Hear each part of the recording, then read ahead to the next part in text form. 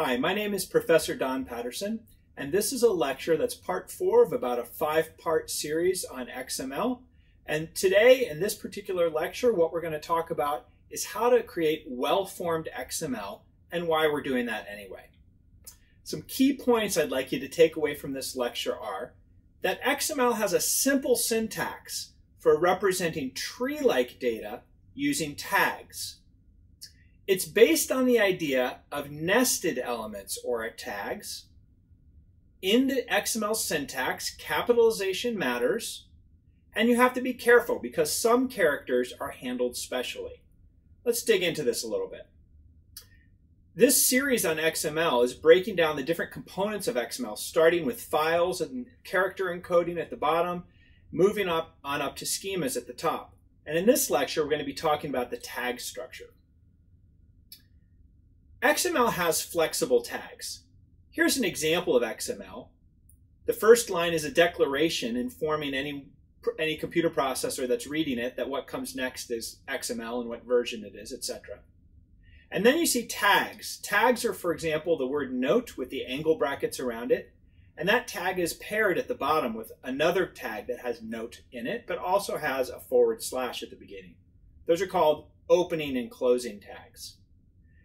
The editor that I screen captured this bit of XML from color-coded some of these words to indicate the different roles that they have in the document. The color doesn't mean anything, it's just helpful from the editor. It's help provided from the editor. All the things that are colored brown are tags, and those words are nothing special. Well-formed XML can use any tags that the author would like to use. Because of this, we say that XML has a flexible tag and a flexible structure. In fact, the X in XML stands for extensible, and it is that. You can extend this language with any tags you'd like. So in XML, the author gets to choose the tags that they want, words like note or to or from. There aren't any predefined tags in XML, or at least in well-defined XML. So from and to, they're not defined anywhere. No one's telling the author of this document to use those. They've just decided that they want to use them, not defined by an XML standard. But there's probably a reason why the author is using those. Possibly because it communicates something about the data that's stored in this file, but more likely it's because there's some other consumer of this file, either another human or software, that's expecting tags and expecting them to be in a particular structure. And so because of that, the author of this is writing a document that someone else is going to be able to read. In addition to being able to choose the tags themselves, in XML, the author is also able to choose the structure. So for example, the way in which to, from, heading, and body appear next to each other, and the way they're sort of inside the note tag. That's a decision about structure that the author is allowed to make. Now the author, unlike tags, the author can't choose anything for the structure of XML. There are some particular simple constraints that are required for XML to be considered well-formed. Let's contrast this to HTML. HTML also has a very similar tag structure, and also XML also has very familiar tag syntax. It also has a similar flexible structure. But in contrast to XML, HTML has predefined tags. Things like the P tag, the H1 tag, the A or anchor tag with the href attribute. These are all tags that are common in an HTML document, and they are in fact defined. They're defined by a web standards body because an HTML document is going to, and it's expected to be read by a web browser. And that web browser has to know what's going to be in the document so that it can render it correctly for the user who wants to look at a web page. So the web browser expects certain tags, and so HTML is a version, is a kind of document that has predefined tags. In fact, HTML almost uses the exact same structure as XML. Specific tags, but very similar structure.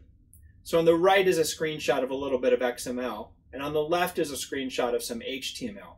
And you can see, although the color coding is different, in fact, the tags on the right are brown and the tags on the left are red, for example, the structure is very similar.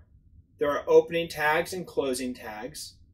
Closing tags have a / before the tag name itself, and they're embedded within one another. The words are different, the particular tags are different, but there seems to be something similar between the two.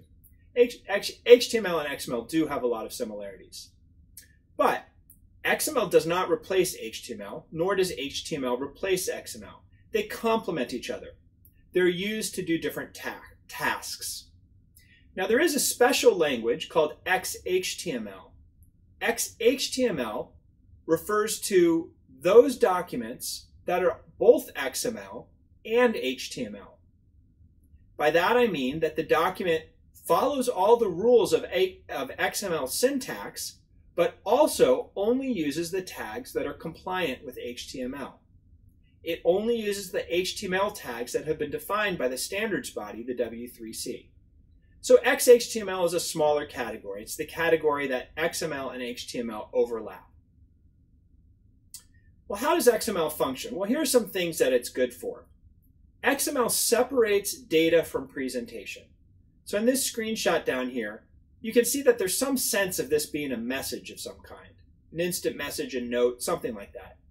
But the way in which this information would be presented is not really present in the document. You could imagine all kinds of different presentations for this particular XML, including presentations that aren't visual. For example, having a voice assistant read it off to you. Another way that XML functions, and another reason why it is helpful, is because it simplifies data sharing. If a document is well-formed XML, other programs can read that and are going to be able to process and parse it correctly. XML also simplifies data transport. Because it's simply a text file, it's easy enough to transfer over the network so that one operating system can communicate with another operating system by using the XML standard. If those are different operating systems, then XML is also simplifying platform changes as you move from Windows to Mac to Linux to something else. And because of that, publishing data in XML makes it more usable than if you were to publish it in an unstructured way. If you were to take this note and just put it in some arbitrary other format, it would be difficult for a program to read. The program would have to know very specifically the format that you're using. But any program that can read XML is going to be able to at least parse this, even if it doesn't know what to do with the data. Because of this, XML is the basis of several languages. So, for example, XHTML. XHTML is a subset of XML. It is a version of XML that is good for rendering web pages. WSDL is another subset of XML. It's different, and what it does is it describes APIs for web services. RSS is the name of another language that is a subset of XML. It is XML with some specific tags, and this is used to describe news feeds. RDF and OWL, they're special languages that are also a subset of XML, and they're used to describe relationships and categories or ontologies. Finally, XAML, XAML, is a subset of XML. It's well-formed XML with specific tags that's used to describe Microsoft user interfaces. So XML is the basis of lots of different languages, so knowing how to form well-formed XML has potential benefits in a lot of different domains. Well, the structure of XML, we've talked a little bit about the tags. The structure of HTML lends itself to a tree structure in the way that computer scientists talk about it. To support this, we need to recognize some constraints that XML puts on us. Each XML document has to have one root tag. It can optionally have child tags, but typically almost all XML documents are going to have child tags because they're representing some complex data. Those tags will wrap, they'll come around, they'll be before and after both children tags and data, or just raw text like we saw in the note. An opening tag looks like this one. The word tag itself could be a tag. What makes it an opening tag is the fact that it has the brackets on either side. What makes it a closing tag is that it uses a tag name that has come before, but it's preceded by a /. Now, valid XML is going to have one root tag, and in addition to that, it's going to have one closing tag for every opening tag. So it's going to have a pair. Every time you open a tag, you've got to close the tag as well. So how does this support forming a tree structure? Well, here is a graphic that shows a tree structure in the way that computer scientists understand it.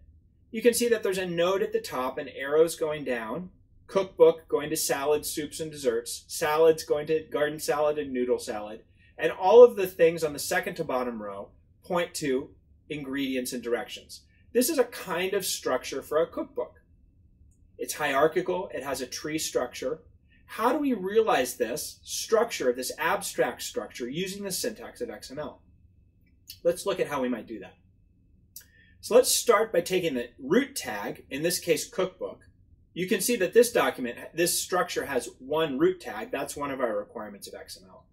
And over on the left in the XML screenshot, you can see that it starts with a cookbook tag. Something I haven't introduced yet is an attribute. In this case, author is an attribute. It's assigned the value J Patterson using strings and quotes. Then embedded within the cookbook tag, and what do I mean by embedded within it? I mean, the salads tag is embedded within the cookbook tag. The salads tag is a child of the cookbook tag. And that's because the salad tag is opened before the cookbook tag closes.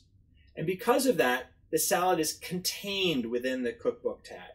And therefore it is a child of the cookbook tag. Well, salads has its own children. Salads has two children, garden salad and noodle salad. And you can see that because garden salad is closed before noodle salad is opened, garden salad and noodle salad function like siblings if this were a family tree. Garden salad has an attribute called category. That's assigned the value of vegan.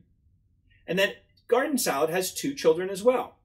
The children are an ingredients node and a directions node. And these two nodes are siblings and children of the garden salad. Ingredients has some data, and the data is lettuce and tomatoes. The directions has data as well. Chop them and put them in a bowl. All right, so we can see that at least under salads, we have a structure that reflects this tree diagram behind me. Let's look at the second chunk of this cookbook, the soups chunk. You can see that soups is a sibling to salads because soup starts after salad ends. Soups contains two children, chicken soup and gazpacho. These are reflected in the abstract diagram behind me, but they're also reflected in the text as well. Both chicken soup and gazpacho each have two children, and both of those nodes, the two children, are ingredients and directions. And the gazpacho ingredients data is tomatoes, cucumbers, and garlic. And then the directions for the gazpacho is to blend it all. Don't actually make any food based on this recipe, these recipes. Finally, the last chunk of the tree is desserts. You can see that desserts is a sibling to soups. There are three siblings under cookbook: salads, soups, and desserts. Desserts has chocolate chip cookies and baklava as two children. They are siblings. Baklava is not a child of chocolate chip cookies because baklava's opening tag doesn't open until chocolate chip cookies is closed. And so they're siblings, not children. Finally, they both have ingredients and directions. Down at the bottom, you can see the very last line in this XML document is cookbook. And that means that all of the content in this file are children of the cookbook node. And cookbook is the one root node, the top level of all of these different nodes. And in that way, XML is able to create a tree or hierarchical structure. And there are a lot of times when you're manipulating data when you want a hierarchical structure. Think about maybe the file hierarchy on your hard drive. That's arranged like a tree structure. And so you could represent that in principle with XML. A few details about the choice of these tags. We've said that they have to be opened and closed in pairs. That's true about XML. It's not actually true about HTML, and this is one of the ways in which they differ. So for example, in HTML, you can get away with opening a paragraph with a P tag and not closing it. Just having P, this is a paragraph. And then P, this is another paragraph. Those two lines aren't valid HTML. They are valid HTML. They're not valid XML. To make them valid XML, you would have to put a closing tag on both of them. This is a paragraph. This is another paragraph.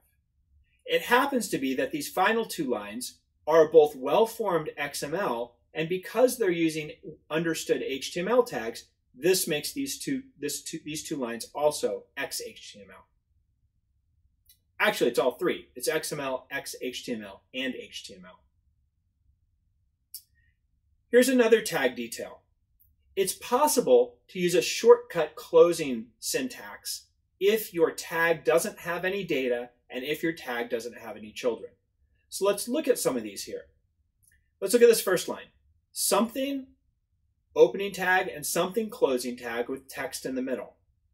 Well, this is good XML. The tags are matched properly and they're fine. It's a good XML. But it's bad HTML because the something tag is not defined in the HTML standard. The second case, this is also good XML. There's a nothing opening tag and a nothing closing tag. There doesn't happen to be anything in between, but that's okay. There doesn't have to be anything in between. The tag is nothing. There's no children and no data in that tag. It's not good HTML though, because nothing is not a defined tag in the HTML standard. The third line is the shortcut closing. This shortcut closing is equivalent to the previous line. So if you say nothing and end it with a /, that's the same as doing the line above it. Nothing tag and then nothing opening tag and then nothing closing tag.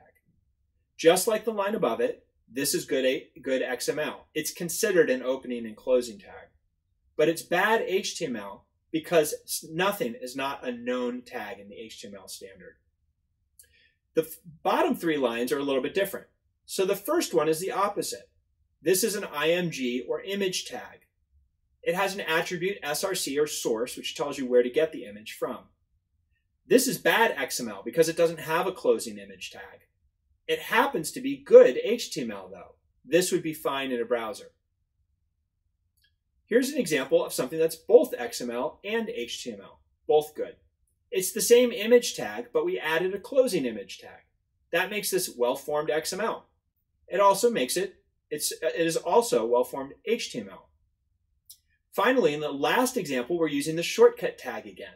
Instead of having an opening tag and a closing tag and not putting any data in the middle, we can just close that tag in one angle bracket by putting the / at the end of the metadata there between the angle brackets.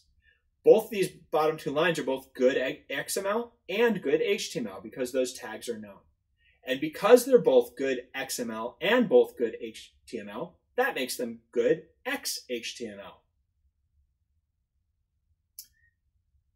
You may not have thought about it, but capitalization matters.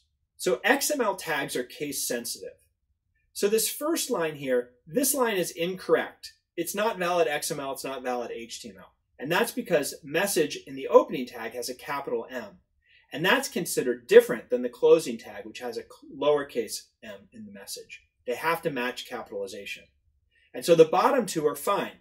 The second line has lowercase message, and the third has capital M message. Both of them are fine. They just have to be consistent between their opening and closing tag. The other thing that's critical to make well-formed XML structure is to make sure that that nesting is properly done. This is what enforces the tree structure. XML tags must be properly nested. This is again a difference with HTML. For example, HTML allows this structure. A B tag and then an I tag. That indicates the start of bold and the start of italic.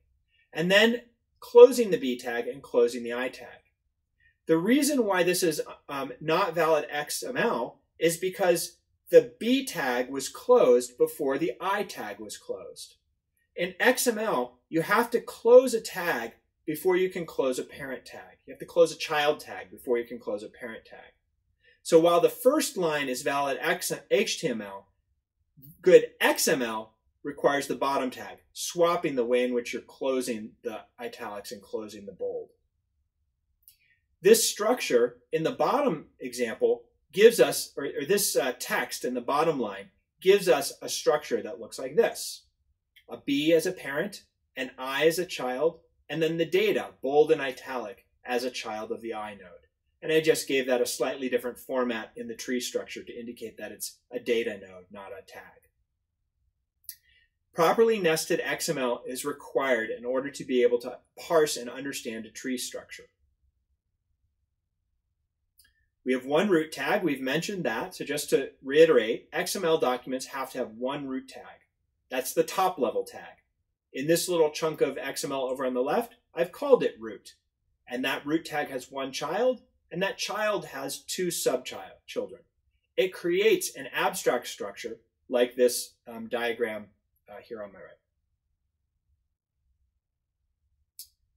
Let's break down a little bit these attributes. Tags can have attributes as well. This is additional data that's within the tag to help modify or clarify or expand on the interpretation of the tag. These attributes follow the tag name. They have to be one continuous word, so they can't have spaces in them. They have to be set equal to something, and what they are set equal to has to be a quoted string. So this first example is bad, because although the attribute date is all right, what it's set equal to is not within double quotes. It's not a string. If we want to make this correct, we can do what's on the right. We could keep everything the same, but put quotes around the attribute value. And that's going to make this attribute parsable by a well-formed XML parser. There are some characters that have to be treated specially in the data of XML. And that's because if you imagine that you were a computer trying to read an XML document and you were to encounter some special characters, you might not know whether they are part of the XML structure or part of the data that's wanted to be that the author wants to communicate. So because XML is just text, we have to treat some characters specially. Here's an example. If you put a less than sign in your data or in the text, it's going to mess up the XML parsing. So for example, let's say you have an opening tag message and a closing tag message. That's well formed. But the data that you want to put in between them is something like, if salary is less than 1,000, then.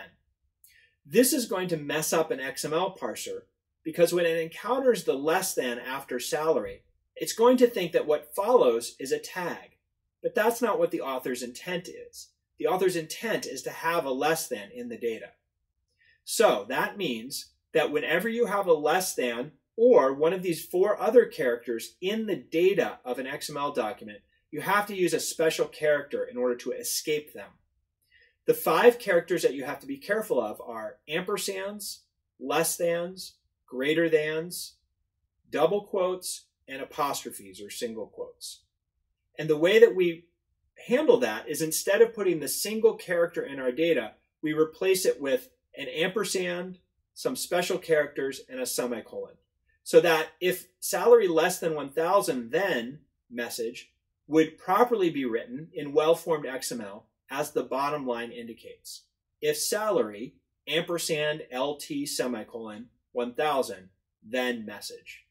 XML parsers will understand that this should be translated into a less than whenever it's treated as data. But that ampersand, LT, semicolon doesn't mess up the understanding of the XML tag structure. XML can have comments. And this is a way for an author to suspend the XML rules for a certain block of the text by putting that text in the comments. In this screenshot, the comments are indicated in blue. The way you start a comment is with a less than, exclamation mark, and 2 dashes. Anything after this is treated as a comment until you get to the end of the comment, which is indicated with a dash dash greater than. It's kind of like a special purpose tag. It's a little bit reminiscent of the first line of an XML document where we define that this is an XML document with the less than question mark symbol at the beginning. If you think about it for a little bit, you might recognize that attributes and tags are kind of interchangeable in a way. You can provide the structure, the information data, you can provide the information architecture in multiple ways. And because of that, it's kind of interchangeable with respect to representational power. So let's examine two possible ways of representing a person's name and gender. In the first case, we have a parent tag called, in both cases, we have a root tag called person. But in the first case, we provide the gender as an attribute to the person tag. And then we have a child tag first name and a child tag last name, both of which have data, Anna and Smith. But in the second example, instead of making gender an attribute, we decide to make gender a child tag of the person node. And now we have the same tags, first name, last name, and gender, and we treat female as data in a tag structure rather than as an attribute. So these are somewhat interchangeable. Sometimes it's just sort of natural, depending on what sort of information you're representing, to represent them in different ways. Let me show you another example of the way in which an attribute can be interchanged. Here are three possible XML representations, each of them with a root node of message. And what I want to draw your attention to is the date information. In the first example, the date is treated as an attribute, and the string is quoted as it should be, and the date is given there in kind of American style. In the second case, we have removed the date from the attribute, and instead we've placed it in a child node with the tag date. And in the third example, we've actually given it even more structure. We've given the message node a child of date, and then the date node 3 children, month, day, and year, each of which we have provided a number as data. All three of them are somewhat representationally comparable, not drastically different. In some ways, the third one is nicer because it doesn't require us to understand which nationality of date formatting we're using, because we're making it very specific, very explicit what the month, the day, and the year are. So to summarize, we're talking about how to make well-formed XML in this lecture. XML has a simple syntax for representing tree-like data with tags. Just has some basic rules that you have to be careful of. It's based on the idea of nesting elements or tags. There's got to be one root tag, and you have to make sure that every tag is closed before another one. You can't have them, they have to be closed, they have to be nested inside each other. They can't be crisscrossed like the bold and italic example. Capitalization in the tags matter.